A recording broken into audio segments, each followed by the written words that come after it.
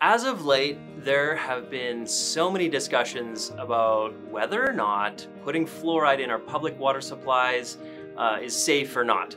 Interestingly enough, there's a really important study that was recently published in JAMA Pediatrics, which is a peer-reviewed journal that outlines some of the effects of fluoridated water supplies on pregnant mothers. So what the study found was that mothers who consumed fluoridated water throughout their pregnancies had children, of course. The children were born, and by ages 3 to 4, their kids were actually found to have a lower IQ than children born from mothers who did not consume fluoridated water during their pregnancies. You may not even notice in an individual if their IQ is down 3 or 4 points, like the study suggests.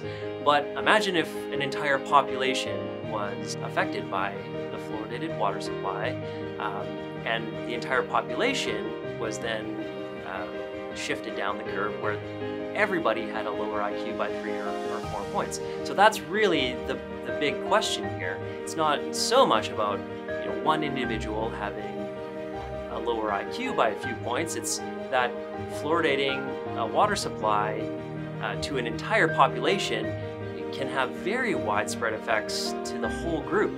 So we're really happy that this discussion has opened up really wide, and that there's lots of brilliant people out there doing amazing research on the topic.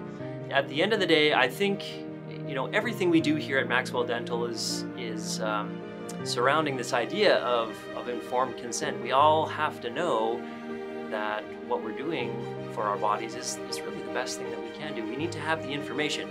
So really, all we're doing here, we're just raising a little bit of awareness that maybe there are some alternatives out there. Maybe we don't need to have fluoride in our drinking water.